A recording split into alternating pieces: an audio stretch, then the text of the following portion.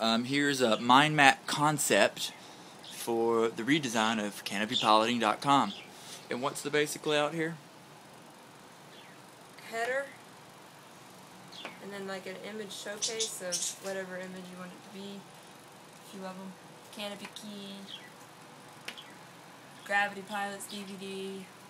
Then here would be a little content widget box, or top post, most recent post, most favorited post. And then this right here would be the content slider, or whatever content you want showcased.